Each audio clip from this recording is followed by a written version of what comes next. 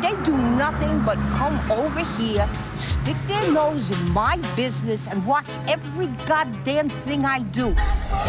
What you want, what you want, what you gonna do when Sheriff John Brown come for you?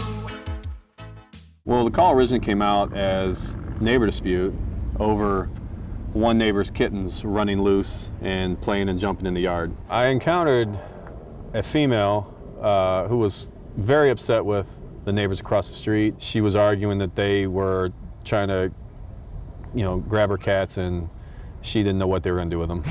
What's the problem? I'm in the house. I've been home a whole day. I'm minding my damn business. I'm eating my dinner. The kittens are playing. I've been home a whole day. They're allowed to roam. They play. They run in the yard over there. Then they come inside. Those busybodies come over here with a basket and telling me what I should do or what I shouldn't do. They like to play. Okay. I'm here.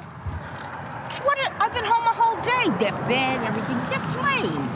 This is a typical neighbor dispute. We deal with them every single night. They're actually some of the worst calls we go to because they both think they're right and they can't leave. They live next door and you can't get away from each other.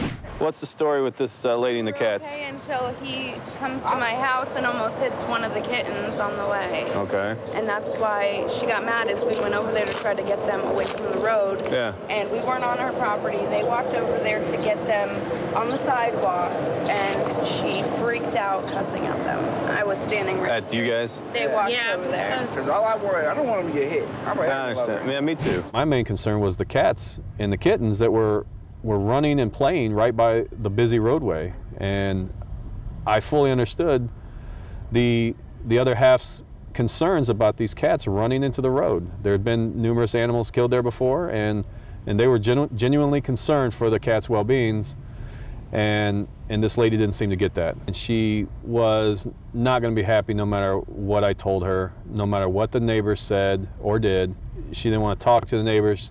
She didn't like the neighbors. And she had choice words for the neighbors with their appearance, their background, and where they came from. Don't they have anything to do? It's none of their damn business. They're just concerned.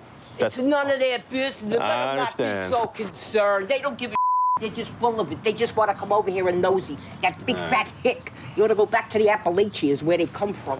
We've had numerous encounters with the caller before. There's a long call history there. Each time she seems to have a different issue with a different neighbor, and she was not going to change. She'll continue to call us. She'll continue to complain about the neighbors, and I'm sure she'll continue to have cats running loose, causing problems.